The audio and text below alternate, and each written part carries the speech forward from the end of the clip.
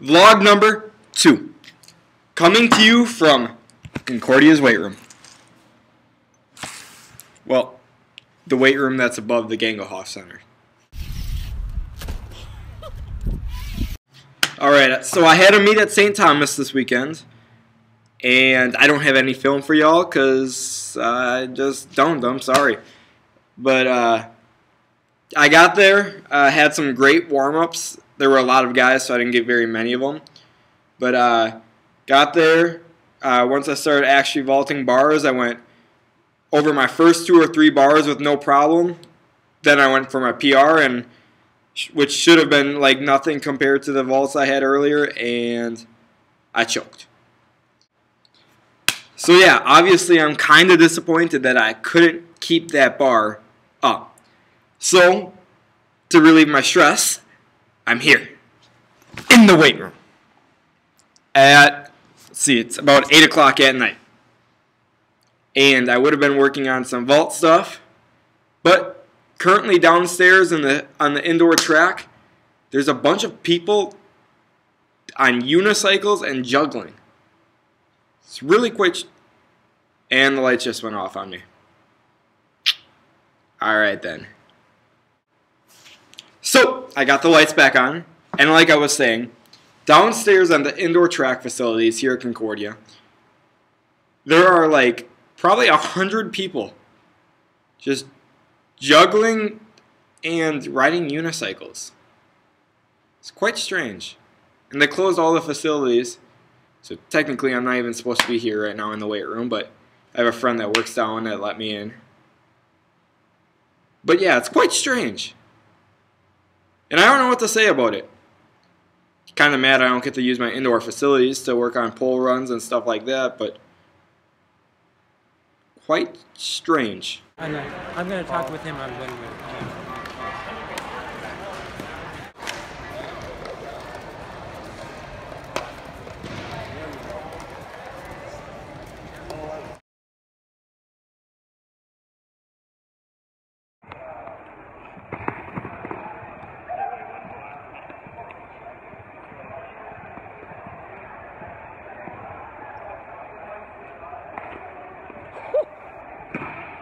You actually like, holy crap!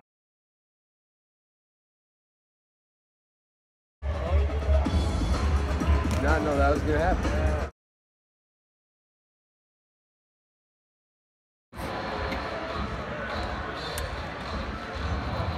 Everyone chant, you believe. I'm not in. Oh.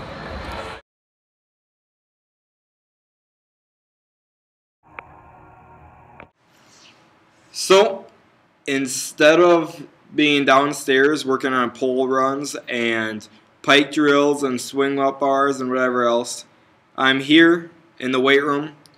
Plan on getting some stuff done today, working on some strength and possibly working on some speed stuff.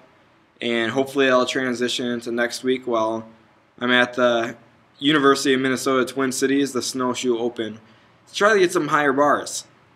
I'd really like to be sitting nice for the conference meet, the NSIC conference meet in 2 weeks.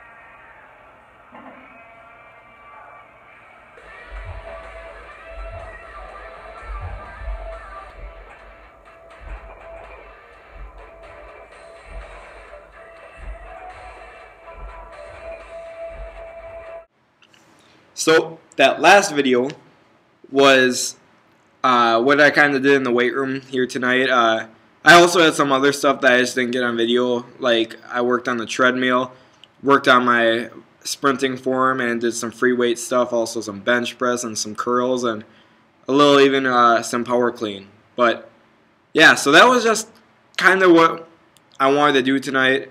I did a lot of lightweight stuff because I'm in mid-season working on competition mode, so not really trying to push myself over the top in weight.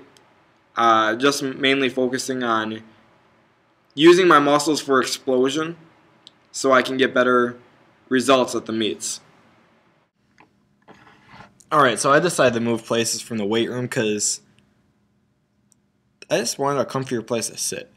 So right now I got this like nice couch I'm sitting on. But yeah, it was just kind of uncomfortable sitting on like the bench press bench. And I'm okay sitting here. I got a backrest and it's kind of comfy, and I got a pretty cool view of the indoor track facility here at Concordia. So now, anybody that knows me in real life knows not to bring up pole vault around me because I can sit and talk about it for hours on end without stopping because I'm pretty passionate about pole vaulting. But since this is a pole vault vlog, I get to talk about pole vaulting. So here it goes. So, unless you've been living under a rock, you would have heard about Mondu Duplantis, the high school junior who is making big leaps in the pole vault. Recently, he has been going higher than any college athlete in the NCAA. By quite a bit, actually. And at the Milrose Games, he did it again. He broke his own personal PR and went 18 feet, 10 1/4 inches, which is insane. So, Mondu Duplantis, I'm calling this right now, will be the world record holder one day and will be considered the GOAT. At the same games, Miss Sandy Morris went 4.72 meters, was not able to make 4.82 meters, but got the silver at 4.72, which is not bad. She's pretty consistent. That's the third time this year she's got that.